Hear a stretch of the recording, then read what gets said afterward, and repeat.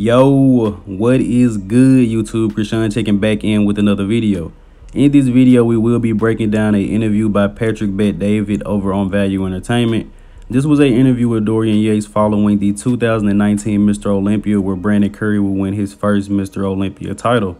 Now, I thought this would be interesting to break down because I posted a poll of some various ideas I had for videos, and you guys wanted to see 90s bodybuilding versus today.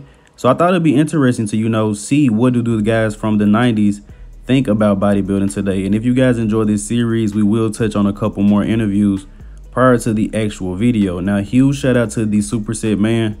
If you guys aren't subbed to his channel, definitely go check him out. He's done a couple of videos recently in this style, which honestly inspired me to make this video. So hope you guys enjoy this. Stick around, watch the interview, and after the interview, I will break this down a little bit. I also threw in a couple pictures and videos just to keep this a little bit interesting. Feel about the whole contest? Obviously Brandon Curry won. What did you think about Brandon Curry as a physique, as a winner?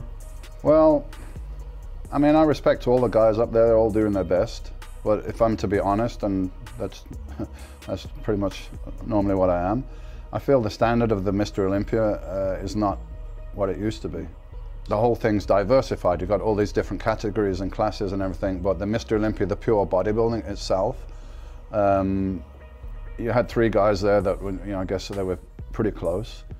There was two guys in what I would say pretty good shape. They were in good shape, but they're quite small. Who were the two guys? Yeah, William Bonac. Okay, second place. And a guy from Iran. Hadi Chopin. Yeah, couldn't pronounce his name.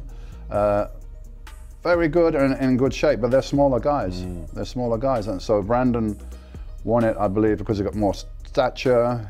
He's bigger. He looks more like a Mr. Olympia, but he wasn't in incredible shape. So I think it was probably one of the weaker Mr. Olympias that we've seen. What do you look at when you look at this? I'm curious, like your eyes. Yeah. Where does it go first, and then where does it go? Because when I look at, the average person looks at it like, oh my gosh, this guy's a beast. What do you look at?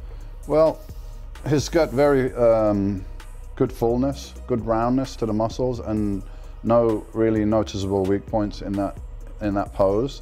But he's lacking deep separation and conditioning that used to be the norm in the Mr. Olympia.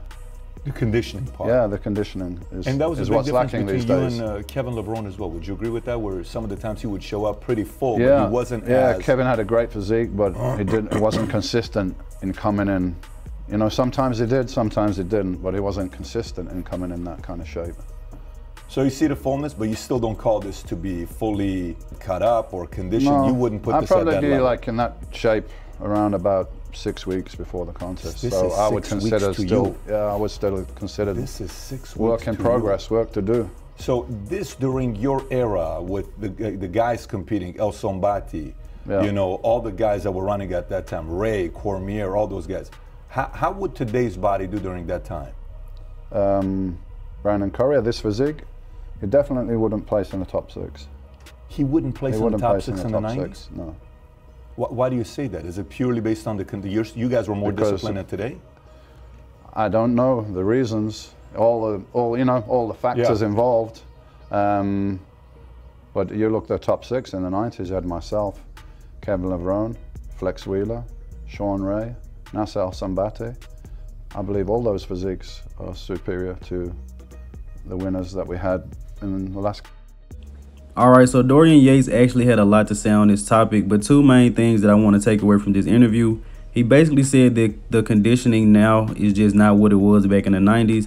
And I can kind of see that in a lot of years, especially when Phil Heath was competing versus now.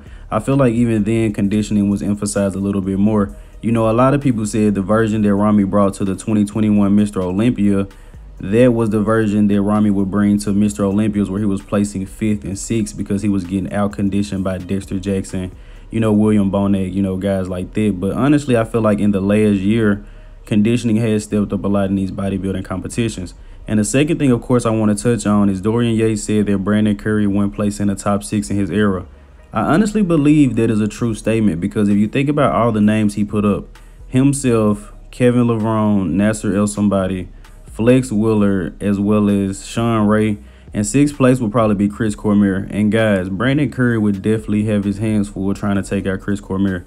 Now, that's taking nothing away from Brandon Curry at all, our Mr. Olympia and two-time Arnold Classic champion, but I just thought this was a very interesting take on this. And as always, let me know in the comment section below if you guys enjoyed this video. If you guys did, we do have a couple more interviews from Value Entertainment that are very interesting that I would like to share with you guys. And I will also link this video in the comment section below. As always, I hope you guys did indeed enjoy this video. If you haven't done so already, like the video and subscribe to the channel. I'm Krishan from Go Fitness, and I'm out.